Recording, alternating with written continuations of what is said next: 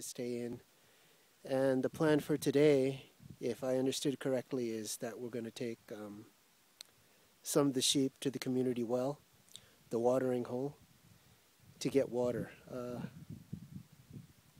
Yeah, back in the U.S., have you heard of that saying, gather at the watering hole?